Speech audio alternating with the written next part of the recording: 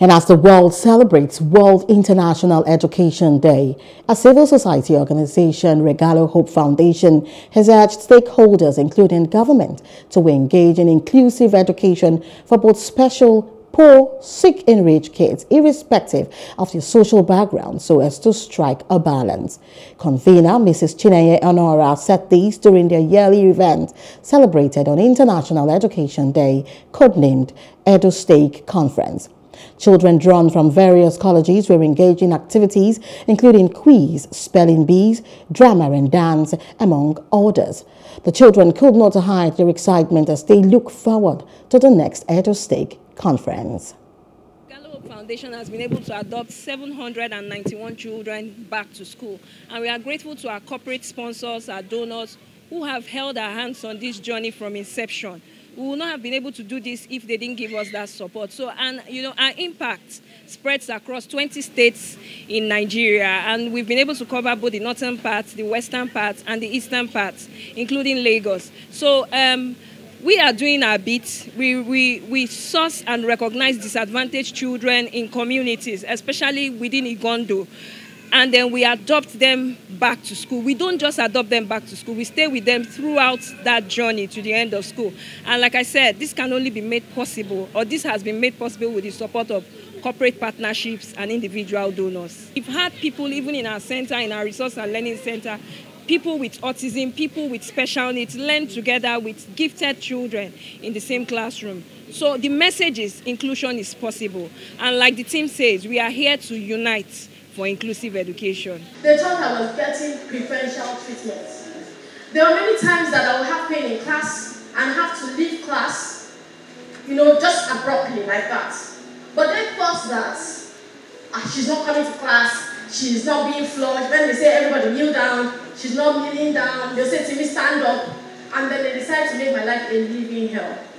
GS2 to SS2, I suffered low self-esteem. A consulting firm, the name is Champ, and what we do is to run, we offer executive coaching services for senior leaders.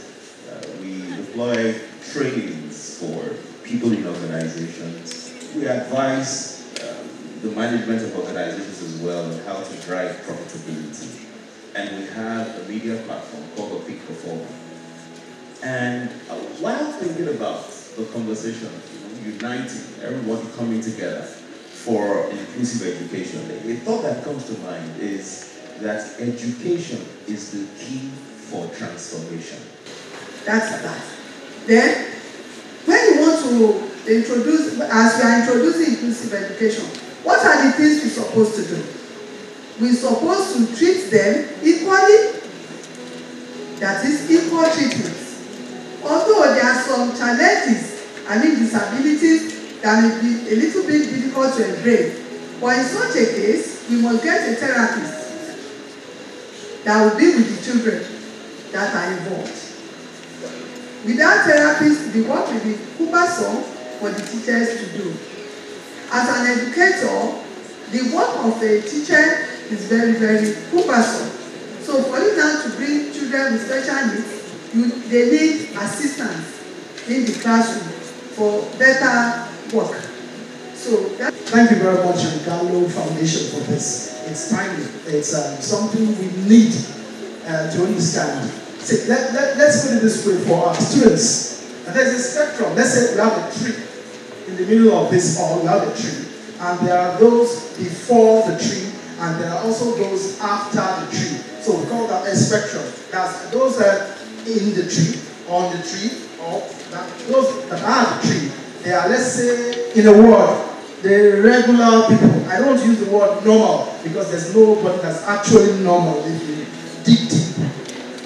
So we said those before, they have challenges, they're not able to learn at the same pace with the regular people they are before, and we have those that cannot hear the same decibel like we do the before. Then after, we have the gifted, the talented. We have those that are exceptional and they need enrichments. Hello, Hope you enjoyed the news. Please do subscribe to our YouTube channel and don't forget to hit the notification button so you get notified about fresh news updates.